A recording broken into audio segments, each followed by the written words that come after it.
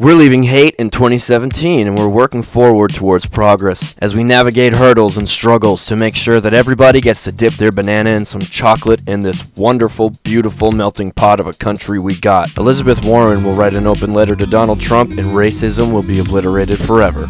Check. Bitcoin bubble round 2.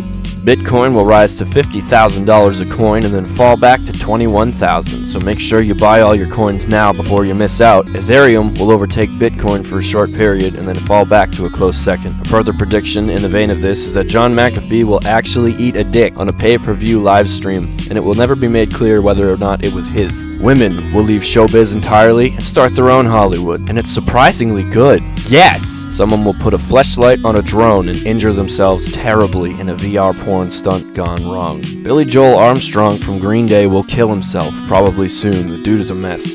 I know this video is a joke, but please, somebody actually help him. Shopping mall safety squads of soccer moms with Tommy guns will patrol the food courts of America, keeping them safe from terrorism. Jeans will finally go out of style, being ousted in favor of hemp and wood fiber slacks. Thank goodness. North Korea will disassemble its arms program over a tweet from President Donald Trump. Consider that. State-mandated traps will finally break into the mainstream, and I bet you Canada will be the first to do it.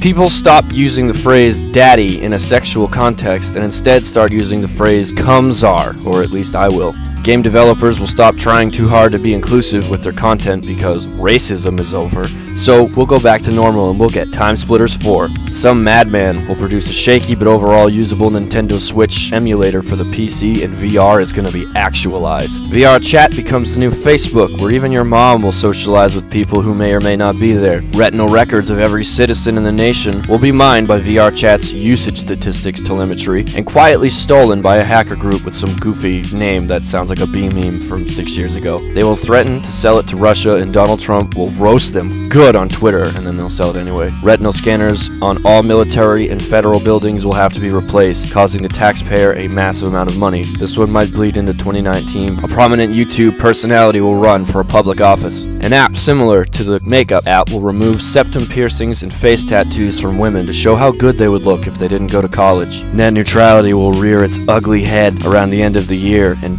brutally murder Netflix like this scene from Special Victims Unit, saving us from all of their terrible original series and egregious reboots. You will all know what the word joke means by the end of the year. And one of those weird stunts that social media companies do, Tinder will add a map feature akin to Snapchat, and it will end in fucking tragedy. Craigslist Killer 2 shit. So those are my predictions for the year 2018. May we have a safe and happy new year. God bless.